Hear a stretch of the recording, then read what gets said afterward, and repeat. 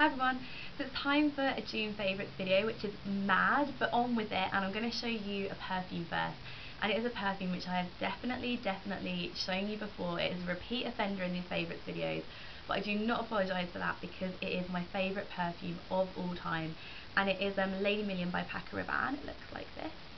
I have got the tiniest amount left, and I will definitely be repurchasing this.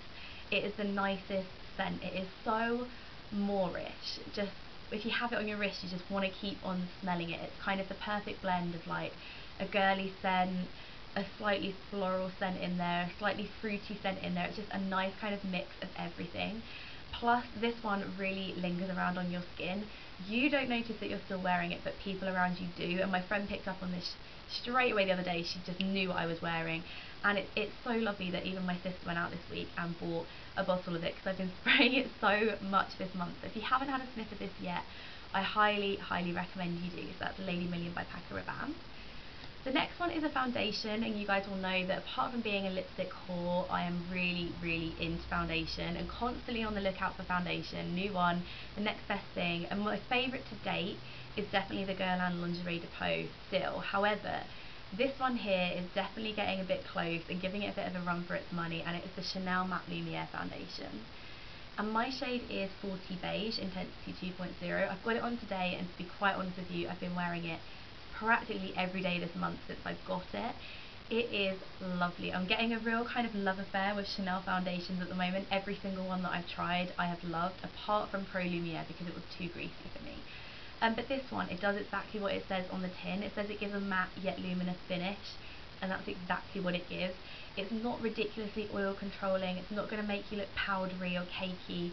It just gives you a really natural kind of skin-like finish, but it is quite full coverage, and the staying power is ridiculous on it as well. It sticks around forever. Plus, I find that I don't get a flashback face when using flash photography with this foundation, which is an amazing plus point, and it's definitely been my sort of go-to one for nights out. I normally use my MAC Face and Body for nights out because it doesn't contain an SPF. This does contain an SPF, but I find that it doesn't sort of get that flashback face. So I absolutely love this, and if you suffer with the same problem, this might be one to give a go. Absolutely love it. I will do a full review on my blog if you'd like to see that, so comment below if you'd like to see that. And when I apply it, I've been using two different brushes. I do apologise because these are dirty because I did use them this morning. If I want a really full coverage and it's really kind of full on, I use the Sigma Flat Top Synthetic Kabuki brush. It looks like this. And I use this foundation brush for all my different foundations. Apart from the other brush which I'm going to show you, this is the only one that I would use, and I highly recommend it. I think you can get hold of it in the UK. You do have to order it off the American website, but I think it's only around £14 or £15 with shipping, which still makes it a lot cheaper than the MAC brushes. And it is amazing. I've also been using this for my Chanel Tan de Soleil and for cream blushes as well, so it's very kind of multifunctional. So I've been loving using this for a full coverage. And when I want more of a lighter coverage, I've been using the MAC 187, which looks like this.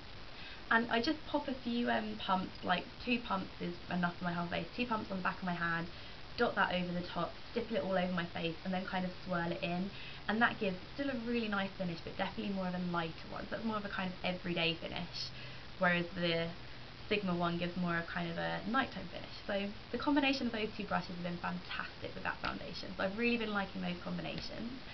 Now I do have a few blushes, and I have to admit this month I have gone slightly crazy for blushes, and I've really been rediscovering some old ones that I had in my collection and also buying some new ones. And one of the new ones that I have bought, and I have reviewed on my blog, so I will pop the full review below, and it is a Topshop cream blush in Head Over Heels, and it looks like this. And on camera that's a really true representation of what it looks like. This is kind of the perfect blend of a pink, peach and sort of a coral all mixed together in one beautiful blush. So these are only £6. You get a decent amount of product, plus you do get a mirror as well.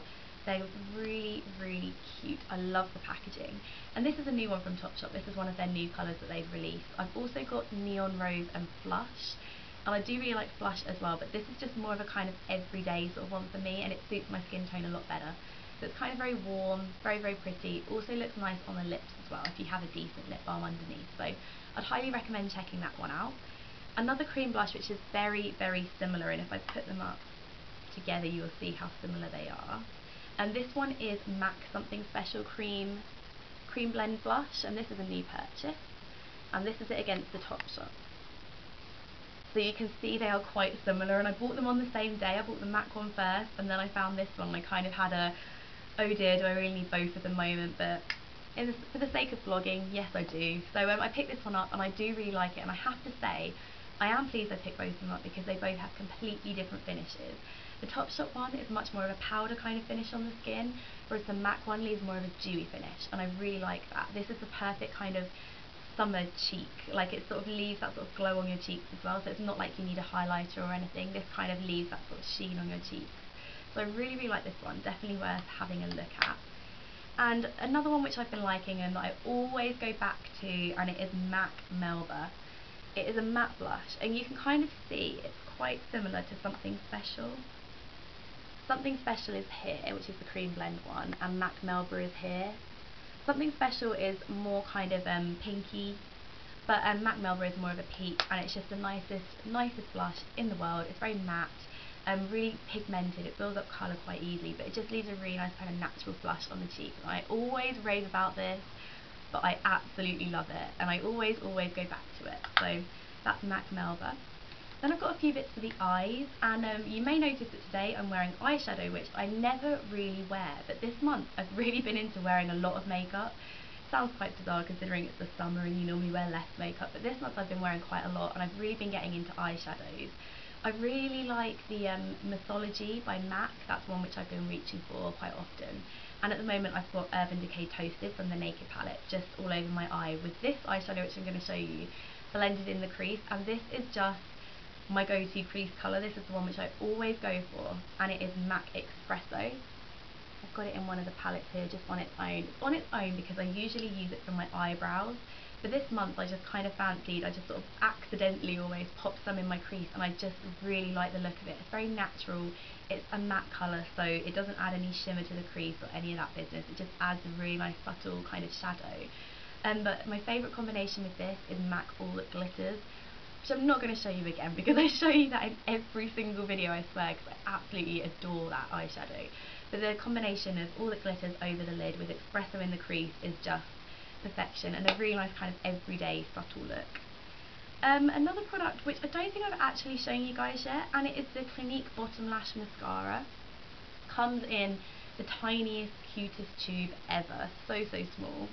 Now I don't really wear, well I didn't used to wear mascara on my bottom lashes at all, but now, since I've got this, I wear mascara on my bottom lashes every day, and I love just wearing a bit of eyeshadow underneath and then putting mascara on your lashes on the bottom lash line. I just feel like it gives that kind of extra bit of definition and sort of makes them stand out. And the applicator for this is just so tiny. It's like smaller than my nail. It is so small, so precise. I've never been able to get it so kind of coat them so well. They don't clump. You don't end up with sort of, when I used to use my L'Oreal Telescopic on it, I'd end up with just like a massive clump of mascara on my bottom lash line, but with this you don't. It's so precise and so tiny, and I actually really enjoy using it. Plus packaging is just so cute. It's got little like flowers on it. But yeah, this is really nice. I think it's about £8, and it does seem a bit bizarre getting a mascara just for your bottom lashes, but it is nice for kind of defining the top lash line too, and I can see me going through this so quickly, so I'll update you on how quickly I go through that, but at the moment I'm loving it.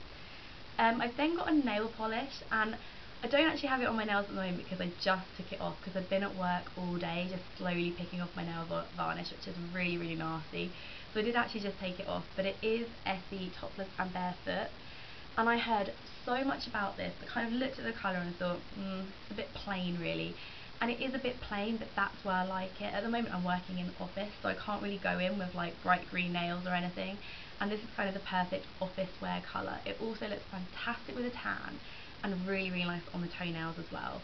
I thought when I first originally got it, it was going to be more of like a nudie peach, but on the nails I find it's almost like a dusky rose. It has a kind of undertone of pink to it, but it's actually really pretty and really flattering. So I've been enjoying that. Plus it's in a mini little bottle, and I have a thing for miniatures, which is just so cute. So yes, I've really been liking that one. And then the final product is one for hair, and I have done a review on my blog about this, so we'll pop the link to that below.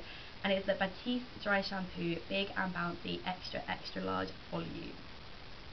And this stuff gives insane volume. You can see my hair right now is as flat as a pancake, and that is because I'm going to work tomorrow and I've just washed it, and unfortunately I can't go to work with massive like big porn star hair. But if you want that, this definitely gives it to you. I've been wearing it on nights out, after work kind of thing. It is amazing. It just gives such instant volume. No backcombing required. This is what the Umberto Giannini backcomb in a bottle wanted to be. This is it.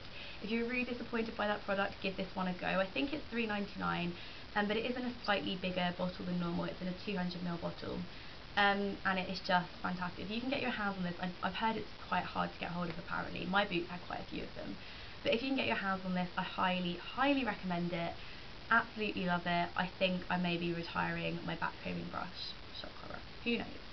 So that is my June favourite. Thank you for watching, and hopefully I will post up a tanning video soon. So see you guys soon. Bye!